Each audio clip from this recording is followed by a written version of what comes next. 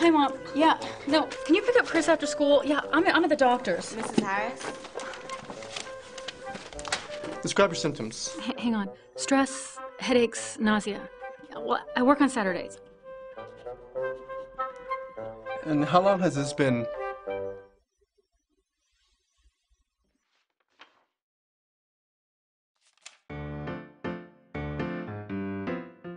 Equanimity.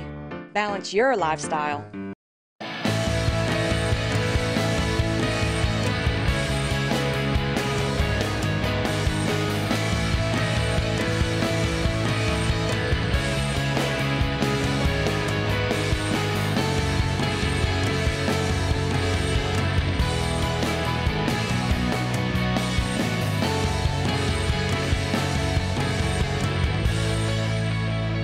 Good day, this is Valder Beebe. Is this Laura Donatone? It is Lorna. Hi, Valder. Lorna, thank you so much, Lorna, for joining us. How are you today? I'm well. I'm well.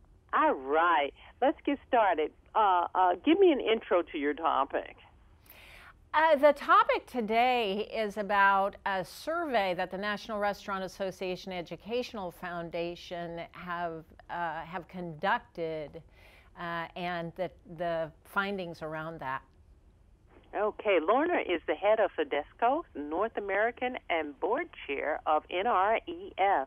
Okay, so tell me about 1 in 3 Americans who gained their first work experience in a restaurant. I was surprised the numbers were so high. Yeah, it is. 1 in 3 have their first jobs in the restaurant industry.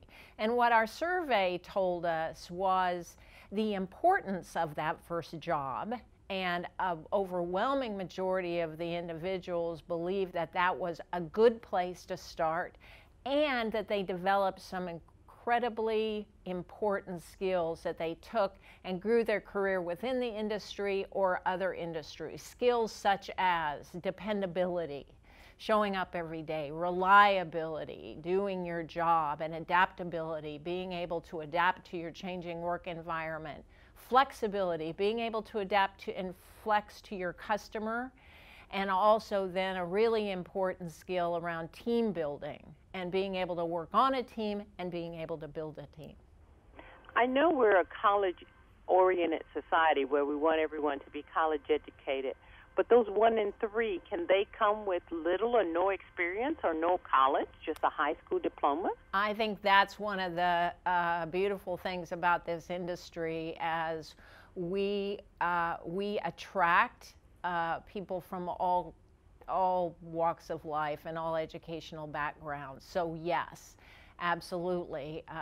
And we have programs to help high school students who are coming out of high school. The National Restaurant Association Educational Foundation has a program called ProStart.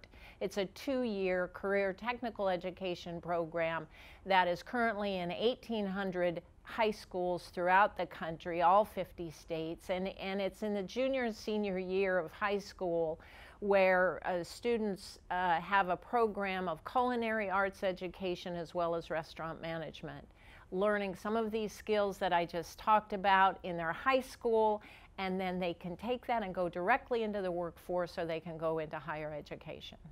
Well, let me put a slant on this. I've talked with a chef over time. Her name is Chef Cassandra Armstrong. She's here in the Dallas area, and she has a nonprofit that she started for her chef training, where she is open to having ex-offenders because she felt they can't get a job. Is this a good transition industry for people who are considered unemployable also, but they want to have skills? I think that this industry, as I said, can attract and really be very, very successful for all walks of life. I would applaud Cassandra for outreach to a population that find it very difficult to find employment, and this industry can be an opportunity for them. We also have programs through the NRAEF for unemployed youth, which, as you well know, the youth unemployment is significant, and in the country, and in Dallas around 16% unemployment. So we have Opportunity Youth. We partner with community organizations to be able to reach unemployed youth and help them, as well as our military veterans who are transitioning out of the military and their families. We also think that this industry is a powerful and important place for them as they do transition. Lorna, you've given us some great information. Is there a place online that my audience can get more information? There is. Sodexoinsights.com, SODEXO Insights.com is where you can find a link to the survey results, as well as a link to the website for the National Restaurant Association Educational Foundation, where you can find information that I spoke about today or much, much more. Laura Donaton is head of the North American operation for Sodexo. Lauren, thank you so very much for that inspiring opportunity for my audience. Thank you. Thank you, Valder.